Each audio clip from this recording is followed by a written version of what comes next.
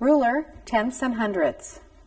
There are lots of different ways to divide up your ruler. Machinists and tool makers use many different kinds of rulers.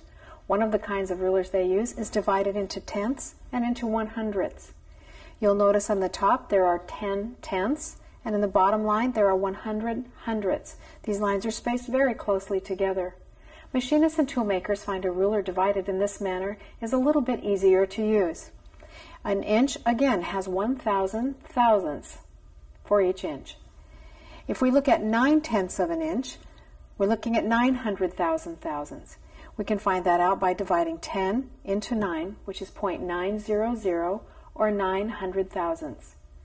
If you need 8/10ths of an inch, that's 800 thousandths. Dividing 10 into 8 gives you 0.800, or 800 thousandths. You can see there's a nice pattern following down here that makes it a little easier for the tool makers and machinists to remember. They can measure things as small as 1/100th of an inch. 1/100th of an inch is only 10 thousandths of an inch. They get that number by dividing 100 into 1, which gives them 0.010, or 10 thousandths. Now, some rulers are divided into tenths and hundredths. And one of the reasons is, remember the previous lesson that I taught you, the difficulty with the fractional ruler when you get to 1/64th or 5/64ths or 15/64ths. It's hard to remember those numbers because they get so long. And so what they did, they designed rulers that are divided into tenths. So you can see the word tenths over here, so you can just count then. This is 1/10, 2/10, 3/10, 4/10, 5/10. That would be a half inch, 6/10, 7/10, 8/10, 9/10, and that would be like 2 inches. So now this would be 1.400, 1.600. As you can see, it's very convenient to have a ruler divided into tenths. And they also have a ruler that's divided into 1/50th.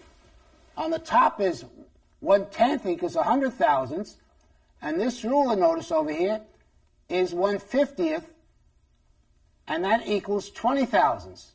So now you can read this ruler.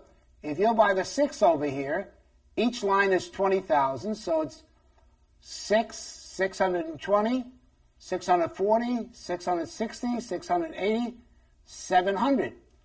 So they divided these rulers into 1/10 and 1/50th, or 100 thousandths between those spaces here, or 20 thousandths.